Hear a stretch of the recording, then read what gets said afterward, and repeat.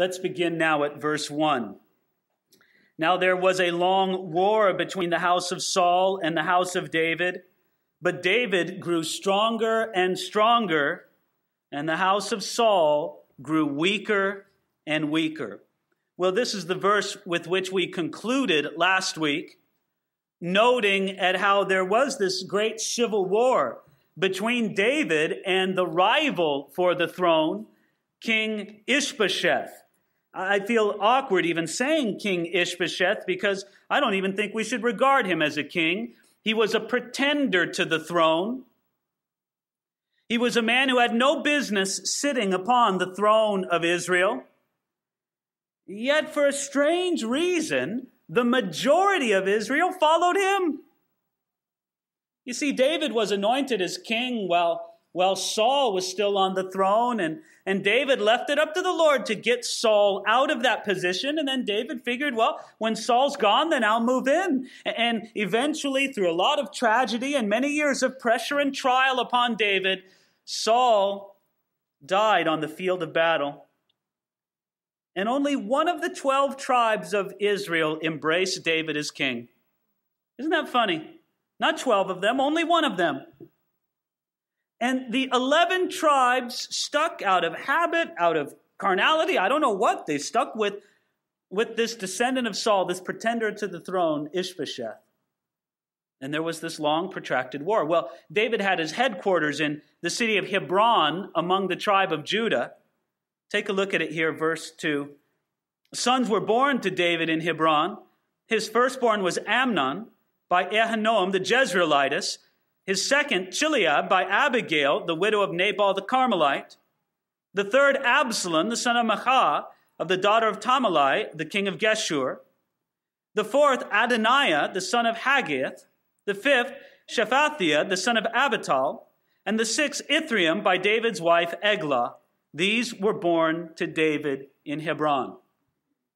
Well, you read that list, and not only are the names complicated, and you really don't know if I pronounced them right or not. And I don't know either, really. But what's notable about that is you have 6 different sons to David. And you say, well, isn't that great? 6 sons. And, well, it's a large family, but it's not huge. I mean, that's the thing. Then you notice 6 sons by what? 6 different wives. And you say, what's going on here? Well, for good reason. You ask, what's going on? How could this man of God, this man after God's own heart, David, how could he have 6 wives? Well, it was wrong. David was wrong to have more than one wife. You know, God specifically commanded the kings of Israel in Deuteronomy 17, verse 17, that they should not multiply wives unto themselves. And it also violated not only God's specific command, but it violated God's heart for marriage, which was revealed from the very first time that he spoke about marriage in the Old Testament, in Genesis chapter 2, where he said that it was God's plan from the beginning that one man should be joined with one woman, and the two should come together in what's known as a one flesh relationship. Not one man with 6 women.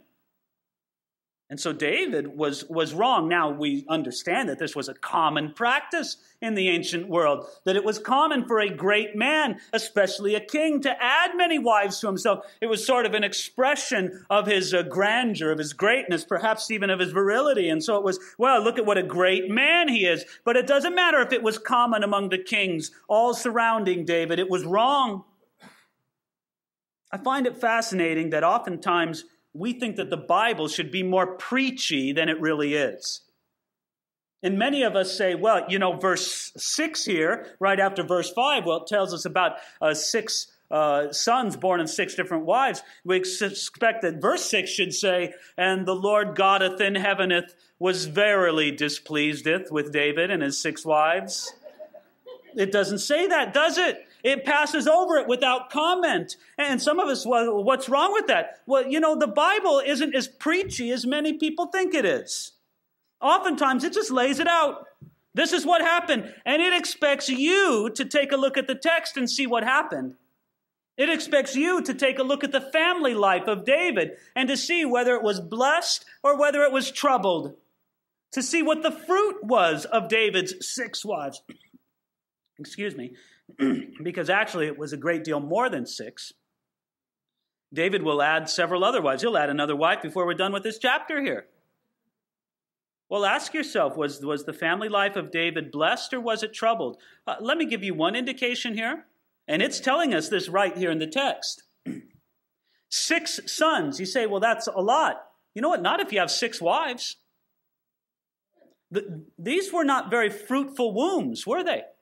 And this is a commentary from you're supposed to pick this up from the text. Let me give you another indicator here. You just look at these names and see what happened to these men as they grew up. You have Abner, the oldest. Well, there's a sterling character. He raped his half-sister and he was murdered by his half-brother. And then you have 3 unknown folks, the second-born Chileab and Sephthia and Ithream. We only have one other mention of these men, one other place in the Scriptures. Maybe they died young. Maybe they were so ungodly or unworthy that there was no point in even mentioning again except in one other place in the Scriptures. And then you have Absalom. Well, he murdered his half-brother, and he led a civil war against his father David, and he tried to kill his father David. And then you have Adoniah. Well, he tried to seize the throne from David and from David's appointed successor. And then he tried to take one of David's concubines and he was executed for his arrogance. Well, here's your troubled family life, right here. Because David stepped out of God's plan for marriage. Well, we'll have much more to say on that through the book of 2 Samuel. But let's take a look at what happens in this struggle between David and the rival king, the pretender to the throne, Ishbosheth. Verse 6. Now it was so, while there was war between the house of Saul and the house of David, that Abner was strengthening his hold on the house of Saul. And Saul had a concubine whose name was Rizpah, the daughter of Aiah. So Ishbosheth said to Abner, "Why have you gone into my father's concubine?" Well, it's hard sometimes to keep track of the characters here in the narrative, but let's just do a little review. You have David, the great godly king that God has anointed and wants to rule over Israel, the man who will become the greatest king that Israel has ever known.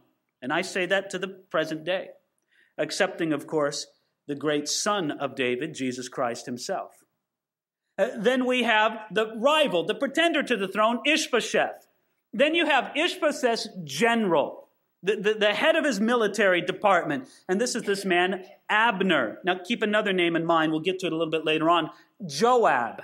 That's David's chief military man. So you have David and his chief military man, Joab. You have Ishbosheth and his chief military man, Abner. Now Ishbosheth was a weak, worthless man.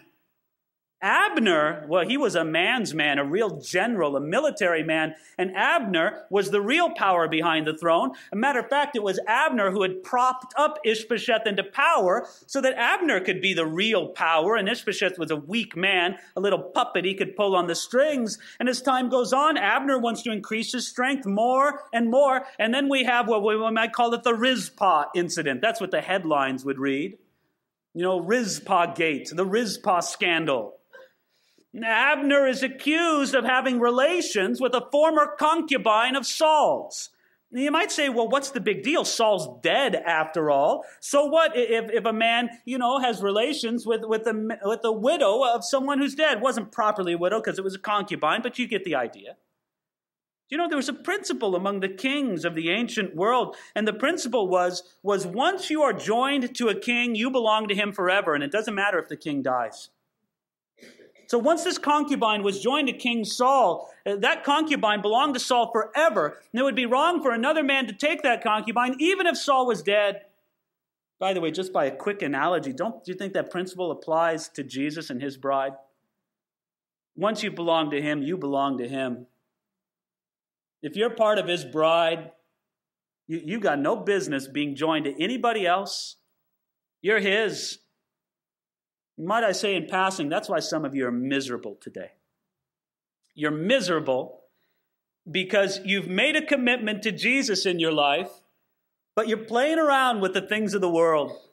You're cheating on your husband, as it were. Jesus, your groom, your husband, and you're not being faithful to him in your heart and in your life. And so you're in that classic dilemma. You got too much of Jesus in you to be happy in the world, but you've got too much of the world in you to be happy in Jesus. It was better when you were just a rank sinner. You could be happier then. Your conscience didn't bother you so much. Your heart wasn't awakened to the things of God. And you could do your thing and it just didn't bother you the same way. But now you've got Jesus in you and he's not letting go of you, is he? But yet your worldliness makes it to where you really can't be happy in the things of God. Friends, there's only one solution for you, an all-out abandoned commitment to Jesus Christ. That's the only place where you're really going to be happy and fulfilled. Well, in any regard, there was this whole dispute, this whole argument here between Abner and Ishbosheth. By the way, the text never really tells us whether or not the accusation was true, just that it was laid out there. But here's Abner's reply in verse 8. Then Abner became very angry at the words of Ishbosheth and said, "Am I a dog's head that belongs to Judah? Today I show loyalty to the house of Saul your father, to his brothers and to his friends, and have not delivered you into the hand of David. And you charge me today with a fault concerning this woman? May God do so to Abner, and more also, if I do not do for David as the Lord has sworn to him, to transfer the kingdom from the house of Saul and to set up the throne of David over Israel and over Judah from Dan to Beersheba." And he could not answer Abner another word because he feared him. So Ishbosheth brings the accusation to Abner, and Abner says, "Are you talking to me? Are you dreaming? You're going to accuse me of this? By the way, I still don't say that I know whether or not the accusation's true or not. It could be true. And maybe Abner was just so offended that Ishbosheth would call him on it. Or maybe it was false and his pride is rightly, I don't know, one way or the other. Abner says, "Listen, Ishbosheth, I'm having nothing to do with you anymore. I'm going over to the team of David. I'm not going to support you, you pretend rival king, one bit longer. I'm going over to the true king, the one that God had appointed." And on the one hand, we want to stand up and applaud and give Abner an ovation here. Abner, you're finally doing the right thing.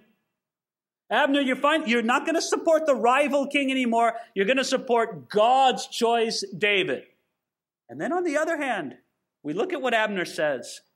Did you notice it there?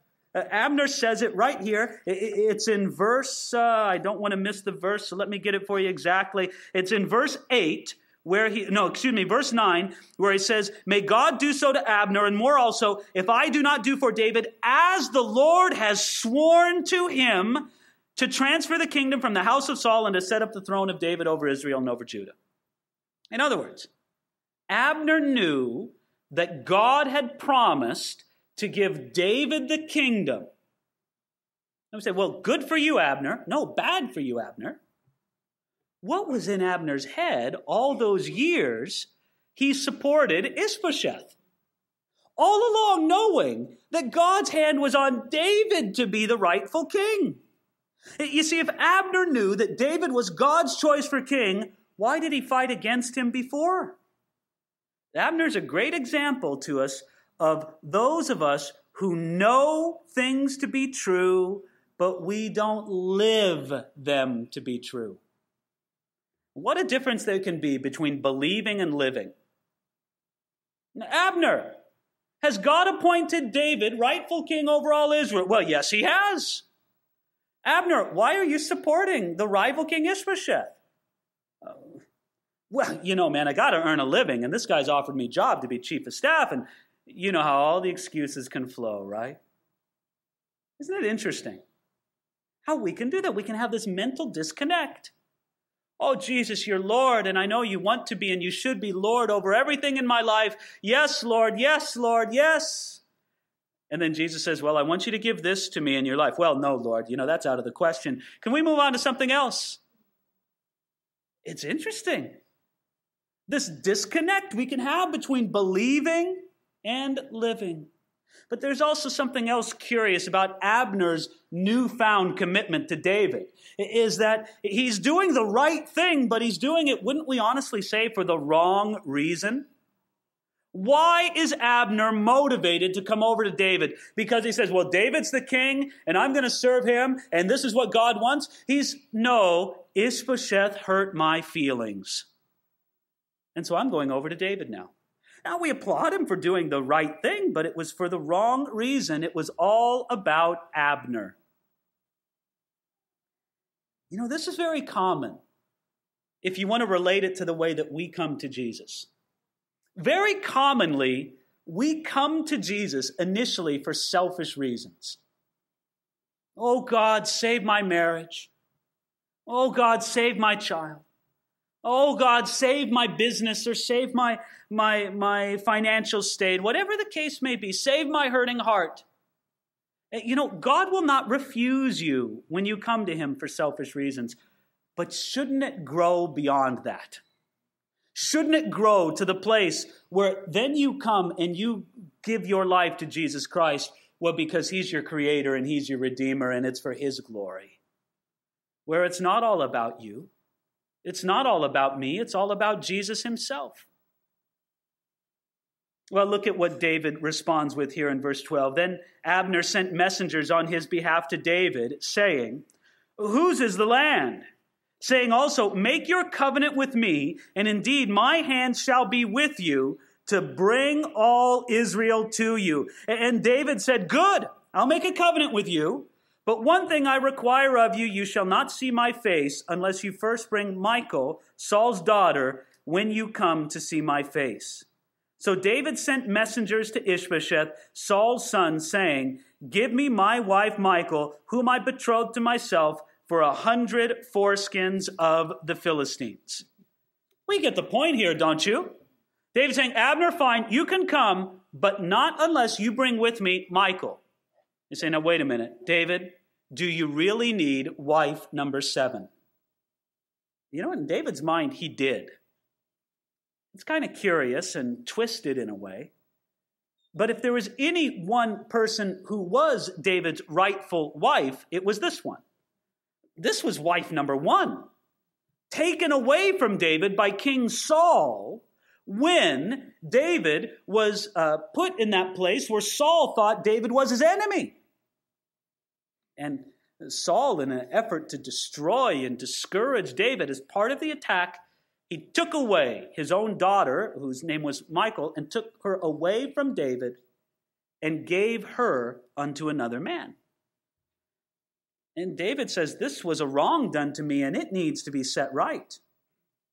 You know, I also think that there's another reason why David did this. It was because he knows he's going to take the throne, and this gave him a legitimate connection to the throne. He was the son of the former king, the son-in-law, but nevertheless, still the son of the former king. And so he tells Abner, well, listen, you're not coming back unless you bring her with you. And so Abner does it. And take a look here, verse 15. And Ishbosheth sent and took her from her husband, and Paltiel, the son of Laish. And then her husband went along with her to Baharaim, weeping behind her. So Abner said to him, go, return. And he returned. Abner's a tough guy.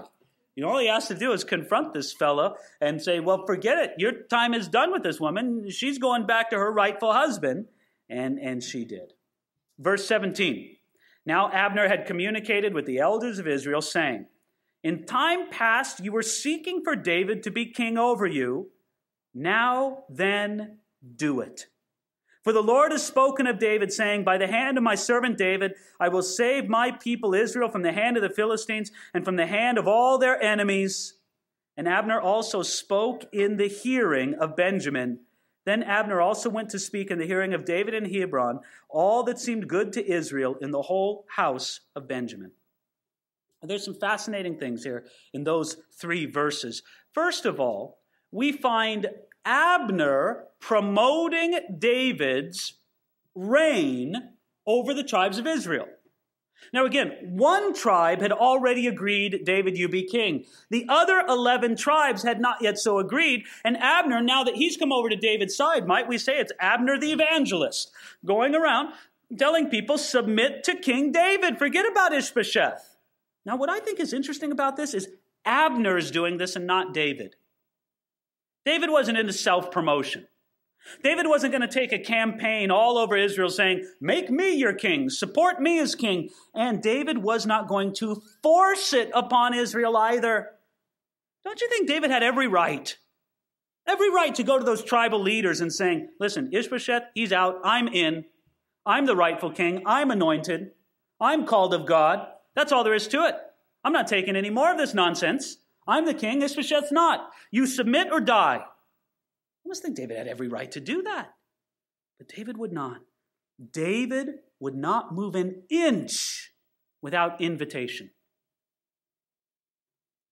I think it's fascinating that Jesus Christ was the genetic descendant of many great Bible people. Obviously, Adam, Noah, Abraham, Isaac, and the genetic descendant of David as well. You realize that Jesus is never really given the title son of Abraham, or son of Noah, or son of Isaac. But he is given the title Son of David. Because in so many ways, the reign of David over Israel is a picture of the reign of Jesus Christ over our life.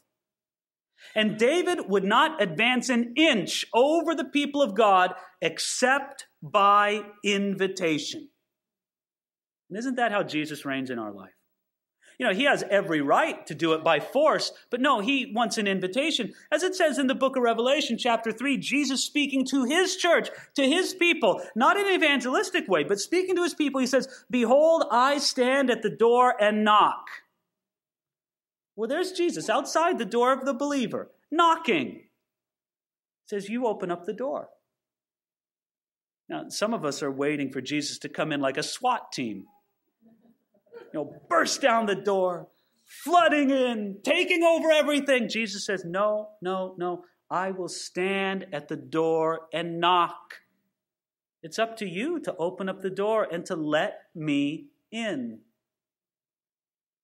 Where's Jesus knocking at your heart today? How just is the personal relationship you have with Jesus?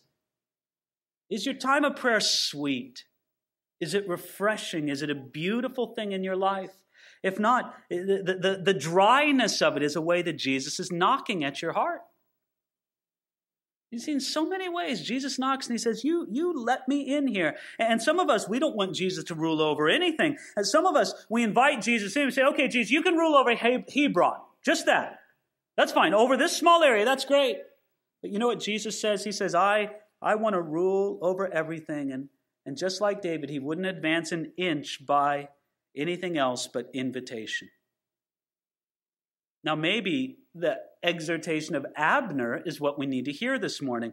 Take a look at verse 17. Now, Abner had communicated with the elders of Israel, saying, "In time past you were seeking for David to be king over you. Now then, do it." Do it. Now's the time.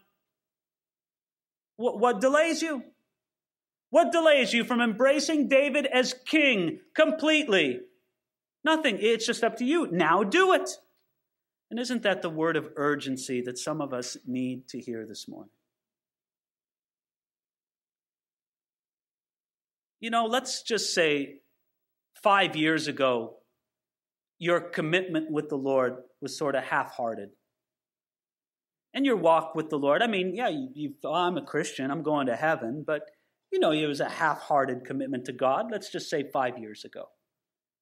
And if I were to come up to you 5 years ago and say, you know what, in 5 years, you're going to be stuck in the same half-hearted place. Well, you'd get mad at me. No way. No, I'm not going to be like this forever. I know I'm here now. But, you know, it's just a season in my life. And believe me, someday I'm going to get it all right with God. And that was 5 years ago. And today, you may still be in that same half-hearted place. Do you see Abner's exhortation? Now, then, do it. I mean, what's holding you back? You do it now. Well, this exhortation that he gave to the people of Israel, they responded. Look at it here, verse 19. And Abner also spoke in the hearing of Benjamin. Then Abner also went to speak in the hearing of David in Hebron, all that seemed good to Israel and the whole house of Benjamin. So Abner and 20 men with him came to David at Hebron, and David made a feast for Abner and the men who were with him. And then Abner said to David, I'll arise and go and gather all Israel to my lord the king, that they may make a covenant with you, and that you may reign over all that your heart desires. So David sent Abner away, and he went in peace. That's a beautiful scene, isn't it?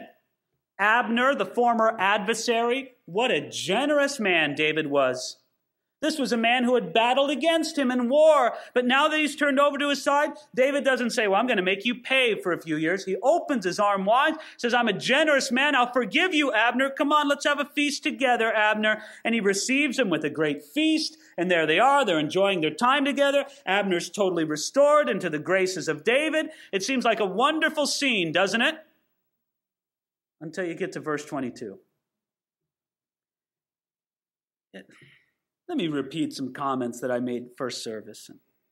I trust they're appropriate, but, I'm just struck at what a wonderful, wonderful book the Bible is. Not merely, I shouldn't even say merely, not only as the Word of God given to us, but what great literature it is. These people are real. These characters are three-dimensional. They're not the flat, pale characters that screenwriters and script writers write about today. Oh, these are real people. And in this whole complex struggle between Abner and David and Ishbosheth, now Joab comes into the scene. You remember Joab? Joab, David's chief general. Joab, whose brother was murdered I wouldn't say murdered, I'd say killed on the field of battle. Let's say that. Whose brother was killed on the field of battle at the hands of Abner. Verse 22, at that moment the servants of David and Joab came from a raid and brought much spoil with them. But Abner was not with David in Hebron, for he had sent him away, and he had gone in peace. When Joab and all the troops that were with him had come, they told Joab, saying, Abner, the son of Ner, came to the king, and he sent him away, and he's gone in peace. Well, put yourself in Joab's sandals. You come back from a victorious raid. You got a lot of spoil with you. Everybody's happy when you come into town. Hey, Joab's here. He's been successful on the field of battle. Everybody's glad to see him. Then somebody comes up to you, Joab, well, let me tell you something. You know who was just here? Abner. Abner? When Joab hears Abner, he thinks of one thing. That's the man who killed my brother. And so Joab says, well, Abner was here. Well, surely David locked him up in prison. No, Abner came and David threw him a feast and sent him away in peace. And Joab is fuming. That's the man who killed my brother. Now, Joab is a man who was a warrior and a mighty man himself. But he should have thought about it. He should have said, Abner killed my brother when my brother was trying to kill him. Abner killed my brother on the field of battle. And I don't have to like it, but it wasn't anything disgraceful or shameful in Abner. In any regard, verse 24. Then Joab came to the king and said, what have you done? Look, Abner came to you. Why is it that you sent him away and he's already gone? Surely you realize that Abner, the son of Ner, came to deceive you and to know you're going out and you're coming in and to know all that you're doing. He's a spy, David. You better wake up to it. After all, this is the man who killed my brother. There can be nothing good in him. And when Joab had gone from David's presence, he sent messengers after Abner, who brought him back from the well of Sirah, but David did not know it. Now when Abner had returned to Hebron, Joab took him aside in the gate to speak with him privately, and there stabbed him in the stomach, so that he died for the blood of Asahel, his brother. So David, you're going to receive this man, Abner. Yes, I will. David, you think he's on our side now? Yes, I think he's on our side now. And Joab says, no, I will not accept this. He sends a message to Abner. Abner, come and meet me. We're fellow military men. We'll have a little talk. Let's let bygones be bygones. Abner gets the message because I don't know what to do with this. This Joab fellow goes, well, I'll do it. David is his king and David's reigning over this. And so there he comes and he returns and he meets him right outside the gate. And you know how it would go. Abner would be a little bit nervous, but he sees Joab walking towards him. He's a big smile on Joab's face. Abner, Abner, my friend. And it sort of puts Abner's heart a little more at ease. And as they come together, perhaps, or maybe even probably in that traditional way of greeting one another in that culture, the men would give a little embrace on each side of the face. And just as they're close there, Joab takes out a dagger and he stabs Abner with it. In the movie that's in my head, he sort of twists it around a little bit. Maybe whispers in his ear, "That's for my brother." The body of Abner falls to the ground and his blood drains into the dirt. It was wrong. Joab had no business doing that. You see what unforgiveness can do? You see how the bitterness that you can't let go of can take a hold of your heart? And you'd never murder the person with the sword, but you do it with your tongue, you do it with your attitude, you do it with whatever weapons you can lay a hold of. Poor David, how would you like to have these guys working for you? But it wasn't David's fault. David didn't see this coming. This was a huge mess, perhaps a scandal in David's kingdom. Can you hear the calls? David, you couldn't protect this man who came over to help you. David, is this what happens to people who become your friends? David, what's going on with this? So what does David do? Verse 28, afterwards, when David heard it, he said, "My kingdom and I are guiltless before the Lord forever of the blood of Abner, the son of Ner. Let it rest on the head of Joab and on all his father's house, and let there never fail to be in the house of Joab one who has a discharge or is a leper or who leans on a staff or falls by the sword or who lacks bread." So Joab and Abishai his brother killed Abner because he had killed their brother Asahel at Gibeon in the battle. I ask your indulgence that I won't read the rest of the verses in this chapter. It describes the touching funeral that they had for Abner and how David legitimately and passionately mourned the death of this man who late in his life had become David's friend but was murdered in great treachery. It's a big mess, and I wonder if David didn't feel like giving up. I can't do anything around here, David says. What's going on with this? I mean, I can't keep these guys in line, and who knows what Joab's going to do next? Kind of a curious verse came to mind when I was thinking about this. Proverbs chapter 14, verse 4. It says, "Where no oxen are, the trough is clean, but much increase comes by the strength of an ox." The point of that verse is really, when you're going to get things done, there's going to be messes along the way. Where you have the oxen in the stall, there's going to be a mess. No doubt about it. You're going to have to clean up after that oxen. But a lot of work gets done through the strength of an ox. I guess the lesson is, if you never ever want to have any messes, then you'll never do anything for God. So David did what he could. He fixed the situation. He did the very best that he could in the situation, even though Abner was still dead and Joab was still in power. But I think maybe we should hear the lesson of Abner to us. Did you remember that from verse 18? Now then, do it. Is God speaking to your heart about something in your life? Something to step out into, a prayer you've been praying, a decision you need to make, a yielding you have to give. Now then, do it. And as I prayed for this morning's message, it was very much impressed upon my heart that this is something for you to hear this morning, not only for you to hear, but for you to speak to others this week. I mean, in my mind's eye, I picture that God will give you opportunities this week for you to press home upon the point, the people that you meet, that it's time for them to do something about what God is doing in their life.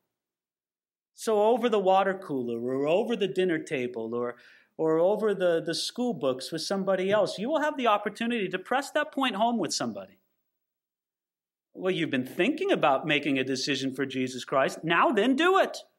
What better time is there going to be than today? Well, you've been thinking about yielding this area of your life to God. Now then do it. It's a message for you to hear and to apply, no doubt, in your own life. But God hasn't just brought you here this morning for your good, but for the good of lives that you will touch this week as his messenger. So would you look for opportunities this week? Would you have your spiritual antenna raised this week? God, what opportunity will you give me to share this message? To press this point home upon somebody, not just in my own life, but for somebody else as well. I think sometimes the angels in heaven are amazed at how we delay to do what God is calling us to do. The angels do what God wants them to do instantly. That's why we usually picture them with wings, because they're fast in their activity. God says it and they do it. We need to learn that kind of obedience, don't we? It's not inborn in us. Look at your children. First-time obedience is something that you have to train in them. Generally speaking, they're not born with it. Oh God, teach us this great principle. Let's pray together. Father, that is our prayer. We long for it to be impressed upon our own lives. Lord, I trust that you're speaking to hearts this morning. And Lord, I have no one application to make of this, because your application is being spoken into the hearts of your people now by the eloquence of the Holy Spirit. Lord, I pray that at whatever specific point you're speaking to our life, that we would heed it and have a sense of urgency about it, to now then do it.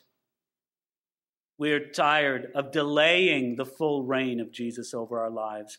Lord, we want it to be full and true right now in us.